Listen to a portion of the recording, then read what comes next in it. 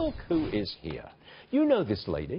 She's the co-host and the all-round star of the Fox News channel. This is Dana Perino. It's good to be here. I've missed you. We haven't sat together on a TV set for a long, long time. Yeah. There you go. Here we are. I don't know what do you drink in the morning?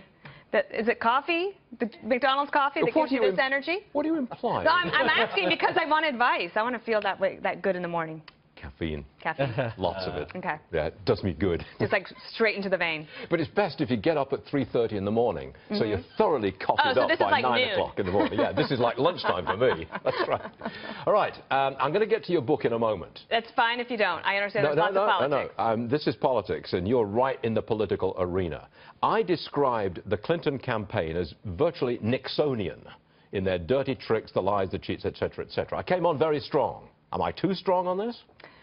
I think that there's probably a school of thought that agrees with you. In fact, Donald Trump agrees with you. And you're right about that ABC Washington Post poll. So plus 12 for Clinton a couple weeks ago, and the national poll averaged between about 5 and 6 a week ago. Now that's probably going to get to about 2%, maybe a lead going into Election Day, which means that anything could happen. And that was true in 2000, for example. There was about a 2%. A couple of polls showed Bush up 2, a couple of polls showed Gore up 2, and then what ended up happening, you have the recount in Florida, Florida being the most important state, and the Trump campaign being super smart, spending a lot of time with his surrogates there. I know Rudy Giuliani was there yesterday, and North Carolina doesn't look that good for them, but Florida looks pretty good.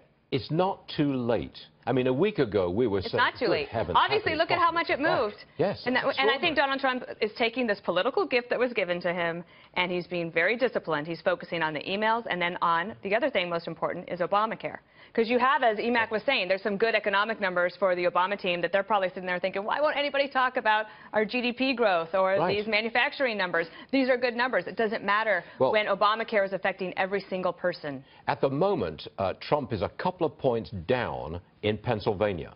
But he goes to Pennsylvania today, and this is November the 1st. This is the day when new enrollees or re-enrollees get into Obamacare, and the premiums are going up more than 50% in the state of Pennsylvania. Right. It's a wide-open opportunity for Trump to blast Obamacare and catch up a couple of points. Yes, and there's no early voting in Pennsylvania, so all we have are the polls, and so we don't really know. Like, you know that in Florida, Trump is doing pretty well in early voting. You know that in North Carolina, Hillary Clinton is doing very well in early voting. In Pennsylvania, you don't know. Now, Republicans have not won Pennsylvania since George H.W. Bush won it in 1988. Right. It's like that one that got away. Yeah. If you're sitting in our election headquarters on election night and you see Pennsylvania come along for Trump, then he's got a chance to win the election, for sure. Not?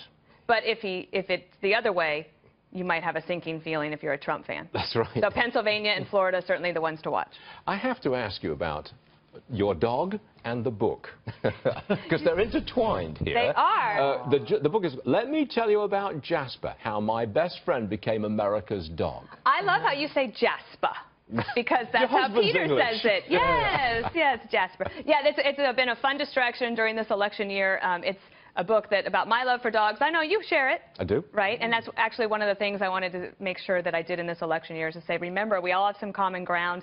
If you find that you can't actually talk to anybody about politics, talk about the family pet. Dogs usually works. I do no politics at the dog park. And this also has some modern art in the back from 5fan Photoshop, who you might know from the Twitter. Yes, Twitter.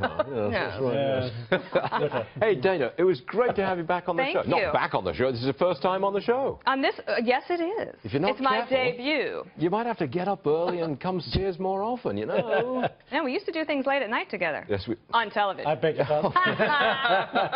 Dana. See, I'm awake. You are. I had caffeine. Moving swiftly I had English along. breakfast tea. As I said, moving swiftly along. Can I do that? Thanks, Dana. All right, back to your